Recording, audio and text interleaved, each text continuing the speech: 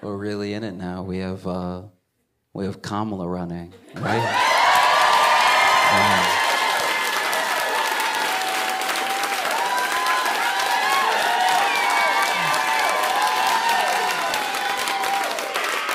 You want to know the wildest thing about Kamala running is I saw her first like 2 campaign events, right? And just to have somebody talking regular.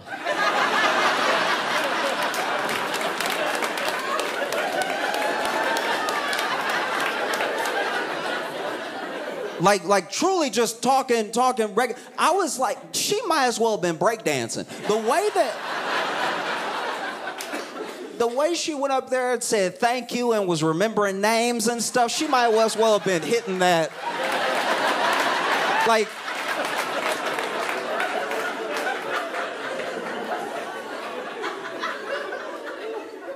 yeah, it's wild.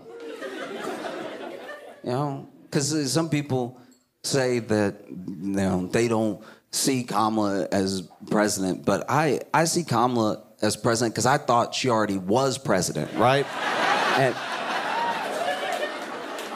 what I mean is, when Biden dropped out, I got a notification on my phone, and the notification on my phone was from a news outlet who worded the news very poorly in the headline, because I was at home and all I saw was Biden's gone, Kamala's in.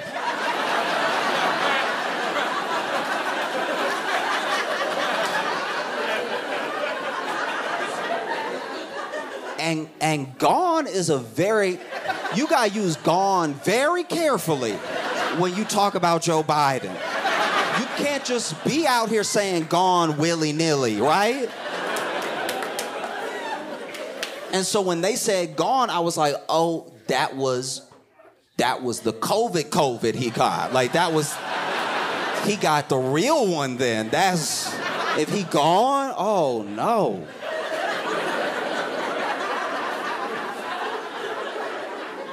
And then I realized that he had actually stepped away. He had dropped out, and I was like, "Oh, thank goodness!" Because like this is the thing that now that he's out of the race, I do think it's very important to have an honest conversation about Joe Biden, about his presidency, right? Because this is the thing that people forget about Joe Biden. Joe Biden is a granddaddy, okay? So for a president, he seemed slow. He seemed a bit weak and frail. For a granddaddy, he was killing it. All right? Like, really take a step back for a second and think about the granddad. Think about your granddaddy, right? What's on the agenda in a day for your granddaddy? Really be fair. Really be honest with yourself. What do you expect your granddaddy to do in a day? First thing on the docket is to wake up, hopefully.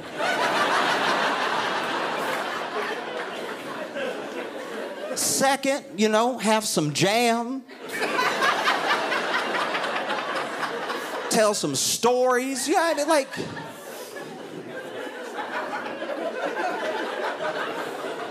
Watch some Westerns, and then there's some naps to get got, right? You don't fly your granddaddy on 13-hour flights and then make him talk to a whole country and then be like, he doesn't seem up to the job. Like...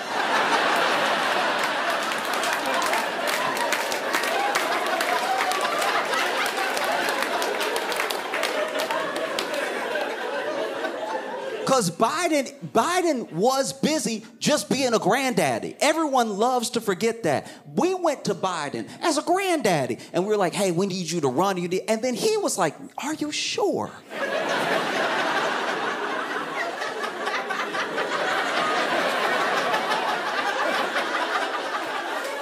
And we were like, yeah, we think you're the only one that can do it. Please run. And then he ran, and then he won. And then for 3.5 years, nobody did any homework. Nobody did any building up of any other candidates. Nobody did any real research into who was next up. So then, you know, election time comes along. They're like, hey, we need you again. And he was like...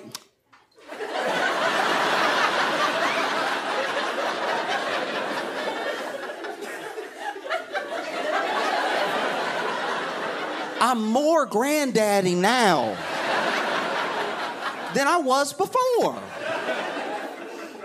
They were like, please, Joe, come on, you know? Because that's one thing that I don't know. I look at it and I think that both we and history should remember Biden for doing an incredibly patriotic and courageous thing. That stepping aside is a big deal, right?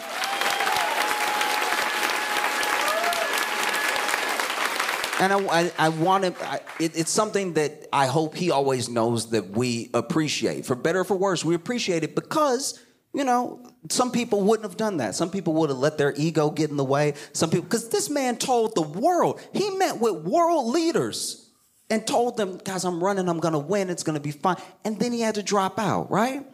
Dropped out on a Sunday in a tweet.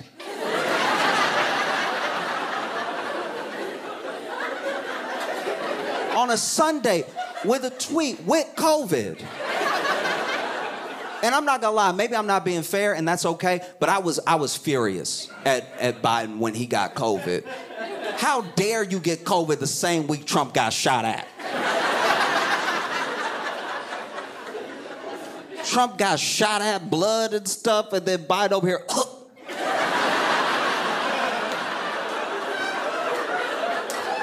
I was furious.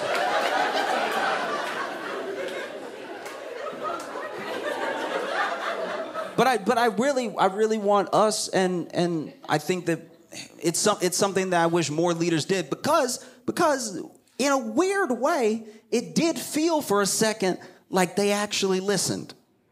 Because we had been saying, we were like, guys, I don't feel great. And then something happened. That almost never happens. This is America.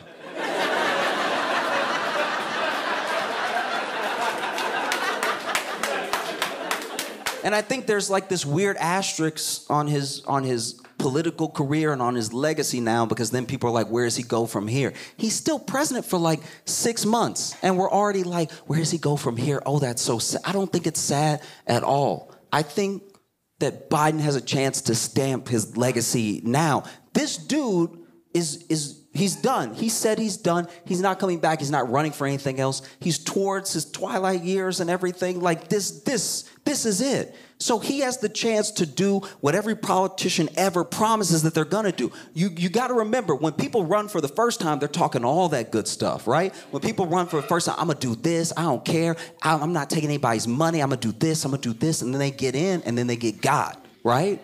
Then all of a sudden they're talking like an assistant manager zombie. They're like, well, we have to really look at the votes.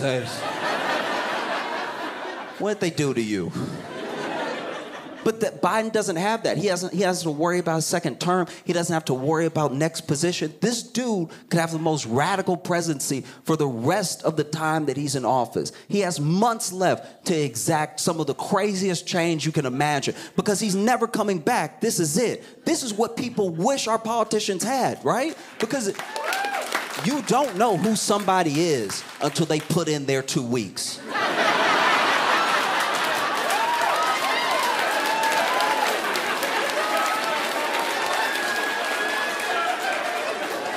When somebody put those 2 weeks in and they're still professional and you're like, oh, okay, they really a good worker, right? Most people put those 2 weeks in and they're like, 2 weeks, these nuts.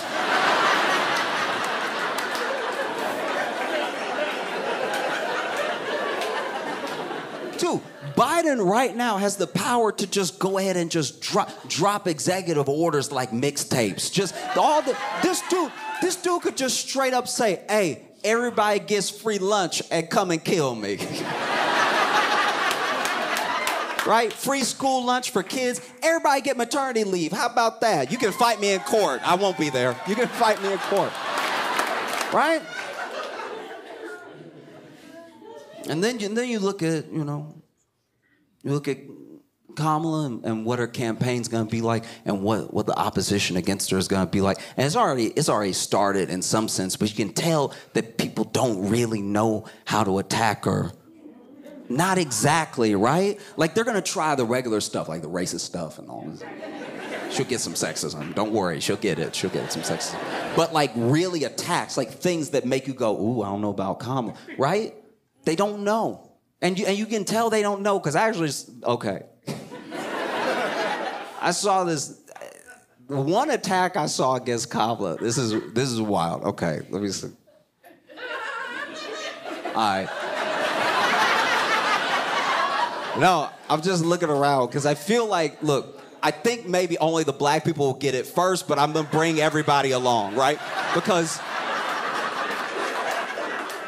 then basically there was an attack on Kamala where they were like, Kamala Harris's great-great-great-great-granddaddy was an Irish slave owner that went to London to oppose abolition. And then every black person I know was like, yeah.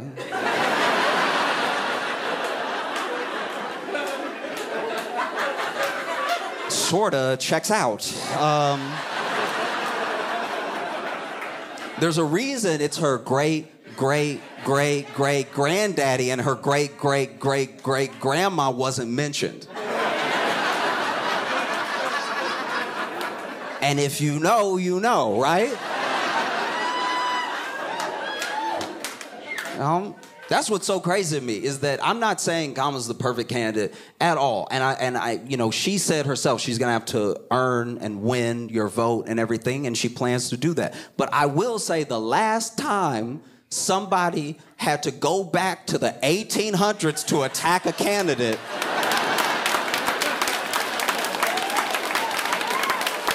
was maybe never. That's so crazy. Her great. Yeah. But then you should ask some more questions, like, why is that? And then, oh.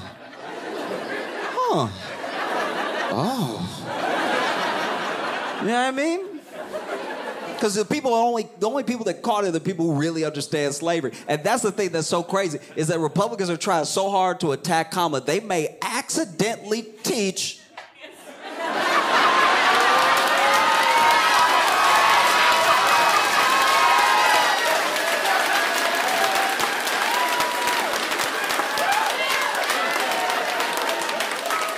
like, I thought you burned all the critical race theory books.